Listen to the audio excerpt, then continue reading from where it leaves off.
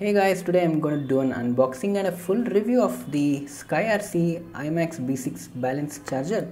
So this is a 50 watt balance charger with a max current of up to 5 amps, and this charger is mostly used for charging LiPo batteries that are used in radio controlled helis or toys. But it also does charge other types of batteries such as lithium ferrophosphate, there's a lithium ion, nickel metal hydride, nickel cadmium, or a lead acid battery. Now some of the special features are highlighted here, and you can see that it's got a microprocessor controlled balance charger, and it has a discharge feature, and also it's got the programming mode to store or load data, and it can also charge the ferrophosphate batteries. And it's got a PC monitoring port where you can plug in a USB link adapter and connect it to a PC to monitor the charging. And it's got a temperature sensor port where you can attach an external sensor to monitor the outside temperature. Now let's not wait and just open the box, and before that I'll show you the other side of the box where it highlights some of the features and how to connect the battery and the input power source here, and with some of the other things that come along with this unit. So you can pause the video in just in case if you want to take a look at this box. Now let me just go ahead and open this box. So straight away it comes with this manual, and it seems to be fairly detailed in the instructions with all the information and the things that are necessary to operate this charger, and this is in English. Seems to be very good. And next we have the unit itself.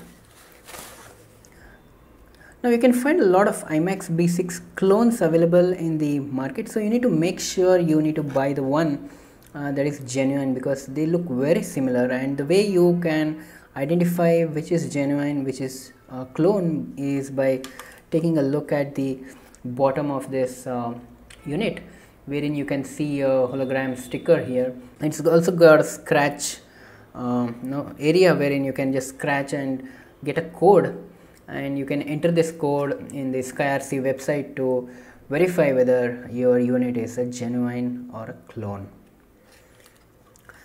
Now it also comes with a bunch of cables here. So I'll just keep this box aside.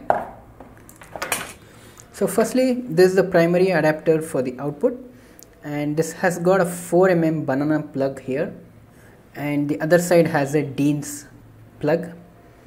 So we can connect this banana plug to the output sockets right here on the unit,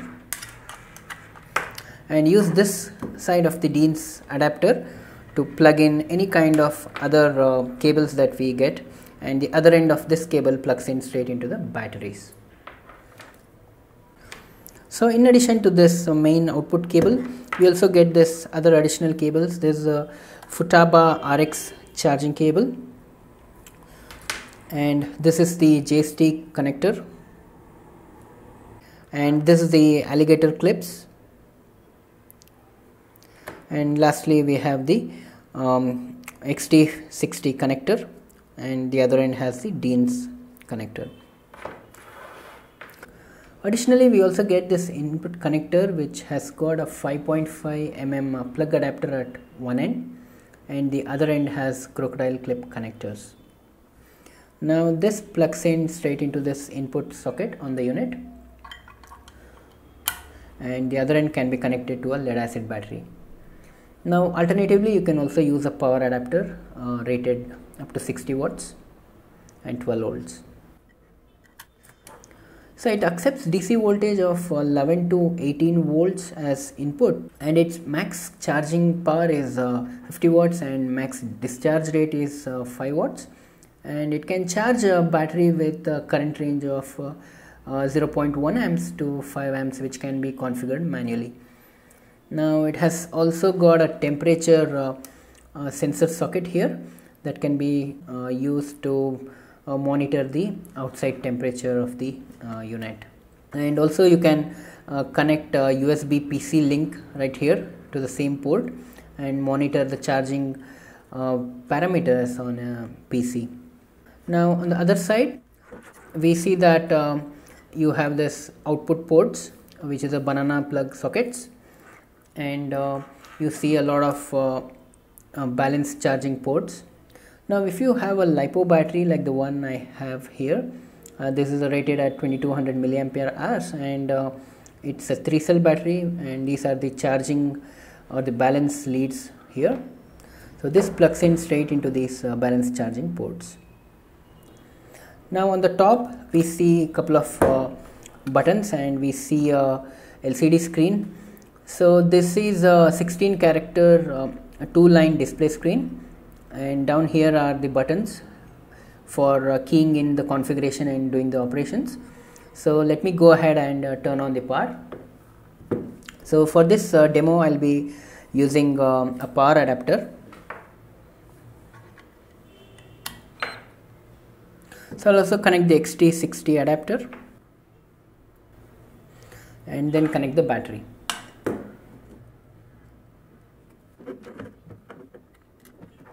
So as you can see, I have already powered it on, and it's currently showing me the program select mode, and it's giving me the option to select the type of battery. Now currently it's showing as LiPo battery. I can cycle through the different types of battery by selecting the battery type button here. So to select a nickel metal hydride, this to select a nickel cadmium battery, this to select a lead acid battery. So I'll go ahead and select the LiPo battery and click the start button here, the enter button here, sorry. So then it lists me the list of modes that are available within the LiPo. So this is a mode which is called LiPo charge. I can cycle through the different modes by using this decrement and increment buttons. So there's a LiPo balance mode, there's a LiPo fast charging mode, the LiPo storage, LiPo discharge, LiPo charge.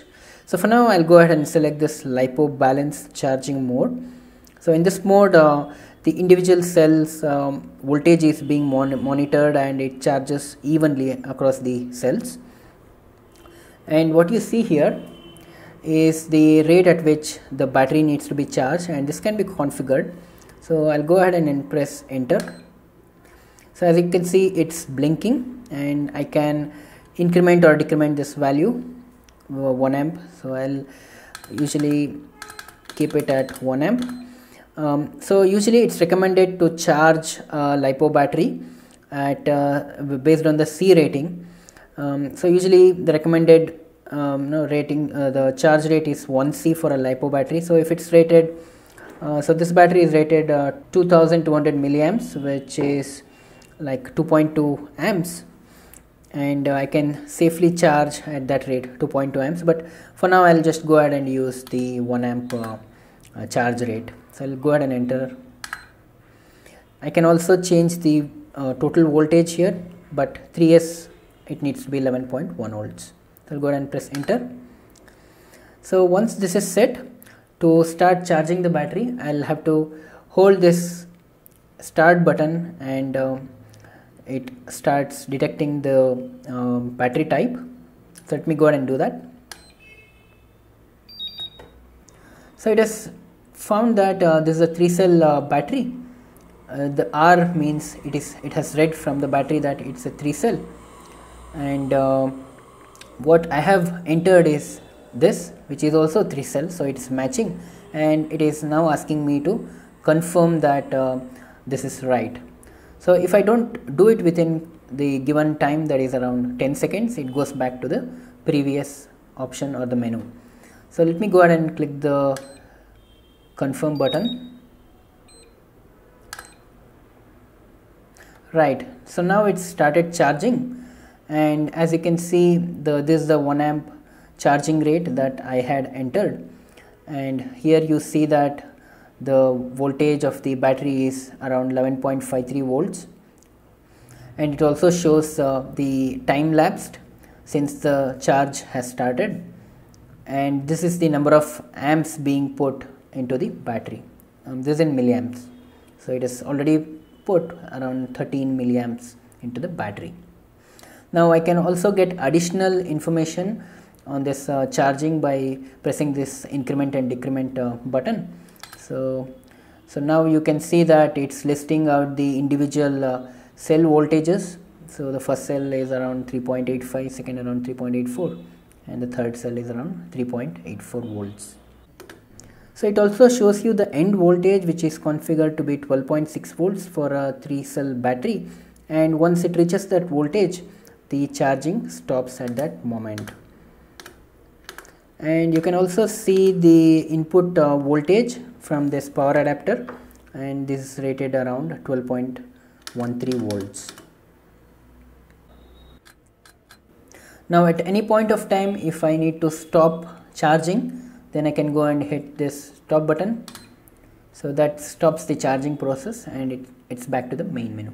So it has got a couple of safety features built in, wherein in case if you have entered the information wrong on the number of cells or the voltage, it automatically reads it from the battery and prevents you from charging. So one additional thing to note, that this configuration that you enter here is different for every mode. For example, there is a LiPo charge mode wherein I have configured it to charge at 0.1 amps, and this for a 1-cell battery, and this for the LiPo balance mode wherein I have configured it to charge at 1 amp for a 3-cell battery. So every time you switch across different modes, you need to make sure that you have to configure the battery accordingly. It would not remember your last configuration for a mode for a different mode. Now additionally, you have a couple of other settings that you can access by going into the program menu right here, and you can set the voltage for the LiPo battery, which is 3.7 volts. These have been configured default values, so I wouldn't like to really mess around with these settings. So let's look at what else we can do with this settings option. There is some configuration with respect to check time for these batteries, and some of the sensitivity settings for nickel metal hydride and nickel cadmium, and some of the temperature settings for the sensor that you can plug in right here. Capacity off. And one annoying thing with this unit is that it has this beep functionality. Every time you press a button, it really beeps. So you can turn off this beeping by going to this option and clicking this to the turning this off. But I would like to keep this buzzer on, because it really helps you to notify when, just in case if you enter any information wrong and it verifies that it's wrong, it just beeps off. So now you can see you don't hear that beeping sound. Yeah, so that was a very quick unboxing and the review of the SKYRC iLiPro Balance Charger, and I hope this video was useful to you, just in case if you plan to buy one. So just in case if you liked my video, please do subscribe and hit that like button out there. Please do watch my other videos as well. I would be uploading videos usually over the weekends, and it would be mostly related to electronics and gadgets. So thanks for watching this video, and I wish you a very good day. Thank you.